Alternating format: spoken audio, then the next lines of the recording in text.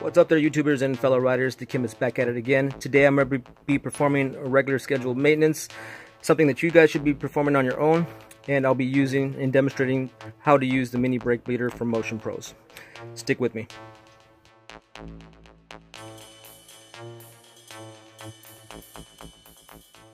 What's up there, YouTubers and fellow riders? It's about that time. You know, I've never really actually changed the brake fluid in my Gixxer, and as you can see, you can pretty much tell you should never really let your brake fluid turn this color. It should be a nice clear consistency, sort of yellowish in tint, but nothing like this, nothing orange and pretty much spent. But I'm gonna go ahead and show you how I go about doing this change myself. So let's get started. Alright, so we're back at the bench, guys, and I kind of want to show you the difference between good oil and bad oil, and it's always good to demonstrate this, as you can see. Now, what I've done is I've taken some fluid, some oil out of my current reservoir, and I put it in a bottle, and this is actually some good oil taken from my Suzuki .4 fluid oil. And as you can see, the difference between good oil and bad oil, and I kind of want to demonstrate that.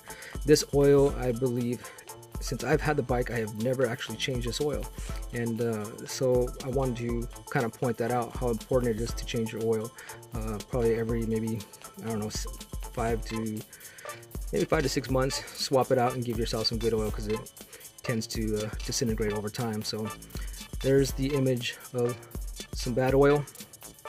It's not even transparent, and got that murky look to it. And here's some actual good oil, fresh oil, and that's what we'll be installing today.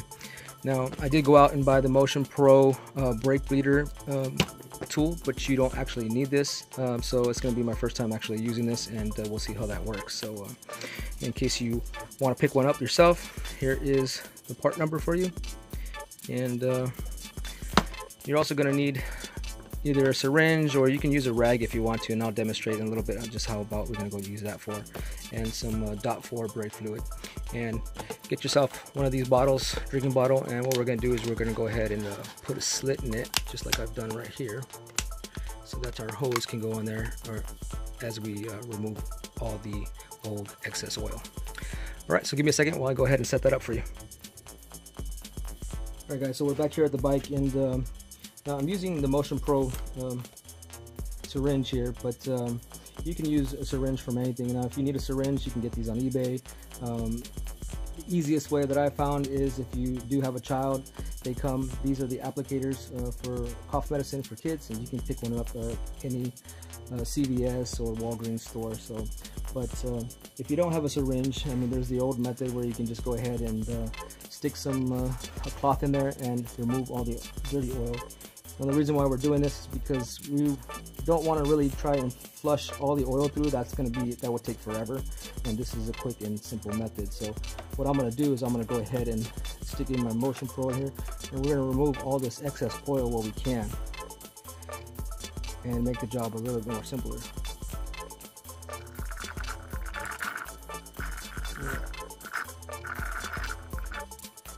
Alright, so as you can see, I got all that oil out of there.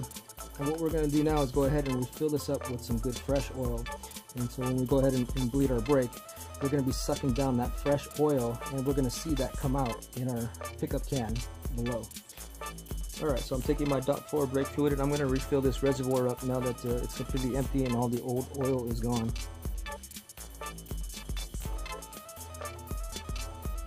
Now, you can go ahead and be gracious in filling this up, because we're going to pull this oil out, and the main objective here is not to get bubbles into your system. Okay, so now that we filled it up, and you know, we got something to draw from, so let me go ahead and set up the brake bleeder for you guys so that you can see how it works. What we're going to do here is we're basically going to pump our brake, and it's kind of like the same thing for like a car. We're going to pump, and then we're going to hold, and we're going to let this handle fall all the way down, and then while you're pumping it, or you're giving it pressure, you're going to release the pressure from the brake bleeder valve, and the handle's going to fall down towards the grit. And then once it's down there, you're going to keep your hand on it, and you're going to tighten it back up again, and then release, and then pump again. And we're going to continue this until we move down through, and all the old spent oil, which is in the line, comes out and reaches our reservoir. So let's go ahead and get started. Now, I already have my device hooked up here. This is the Motion Pro brake leader tool set on, and I've already put it over the fitting, and we're going to go ahead and loosen it. Now, I haven't loosened it yet, so it might be kind of tight. I might have to crack it with an external tool.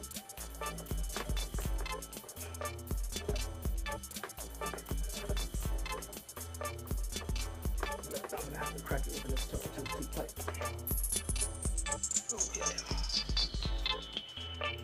A few pumps. And tighten it back up. Let go of the brake lever. Pump a little bit. And release.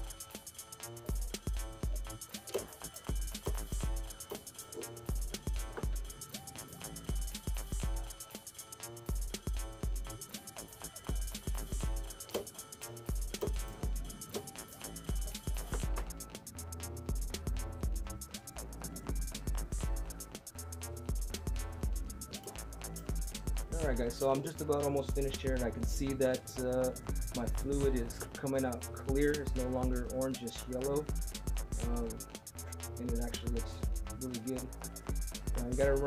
You want to remember that you want to keep an eye on the reservoir. Make sure that it doesn't go down low to where it sucks in air. So, you know, the line isn't that long, so you don't really have to really drain it completely, the reservoir. You just want to make sure that you're seeing clear liquid come through. And once you see that, you're pretty much good.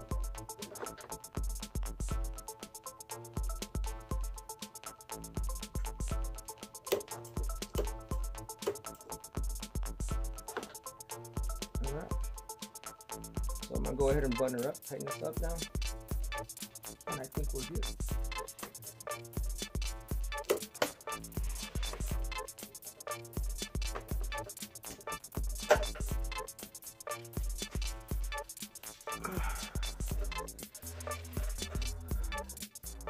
And it's always a good idea to, even if you didn't get any oil on there, to go ahead and spray some brake clean onto your brake caliper, just in case you did drizzle out and get on your rotor. You want to make sure that your rotor is clean and oil free. Last thing you want to do is hop on your bike, go for a spin, and rely on your brakes for a quick stop, and they end up sliding. So I'm going to go ahead and shoot this with some brake clean.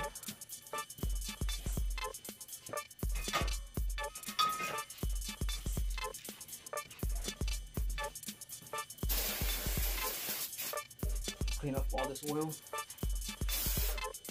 that may or may not be on here, and also shoot your rotor and inside your brake pad. get all that excess oil off. Alright. So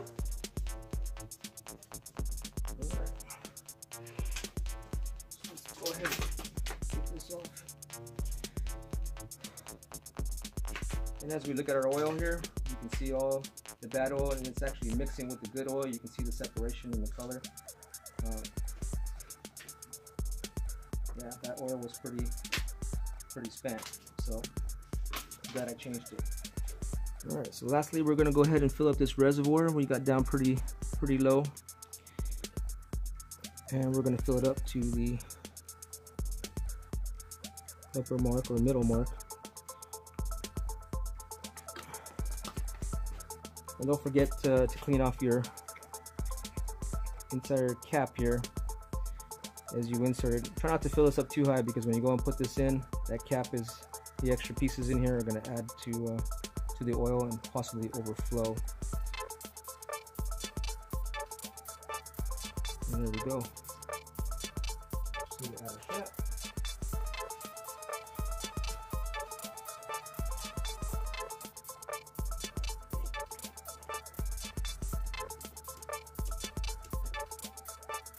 And we're all set. We should have good brake pressure now. So that's it for my tutorial on how to bleed your front brakes, change out your reservoir oil. Going back to this Motion Pro bleeder tool, I actually think this is actually a great tool. It's very useful, comes in handy. It makes things a whole lot simpler than trying to go and jerry rig something up. I mean, you don't actually need this tool. You can just hook over a hose, and they actually sell a one-way chuck valve, which this is basically all this is a one-way chuck valve in a nice package.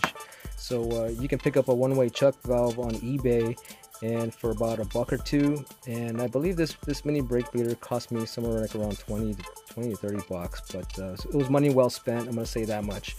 And it saved me the hassle from purchasing the chuck bleeder, which is cheap on eBay for $2-3 bucks. You can't go wrong, and you can go down to your local Aces Hardware and pick yourself up some line or some tubing if you have some. But actually, this is a really great tool. I'm glad I purchased it. Money well spent, and I'll be using it in the future. You know, so. You know, once again, recapping on things you need, syringe would be the best method to go. I highly suggest you pick up a syringe. Now, you don't have to have something as fancy as the Motion Pro syringe, or this is actually for doing your forks. But yeah, you can grab yourself a syringe from an applicator for children's medicine. So go down to Walgreens or wherever and pick yourself up some cough medicine for your kids, and you get a free syringe applicator. So if we go ahead and take a look at the oil, here's the old oil, and I'm gonna get in closer here so you can actually see what the spent oil looks like. That's pretty bad compared to that new oil what we have in there now. So I'm also going to be making another tutorial on how to do the back brakes, and it's pretty much the same method, a little bit different because we're working with the brake lever or the foot pedal. And yeah, at any rate, guys, I hope this tutorial helped you out. Go ahead and hit the like button if you liked it. Don't forget to like, comment, subscribe below, and as always, I'll see you next problem.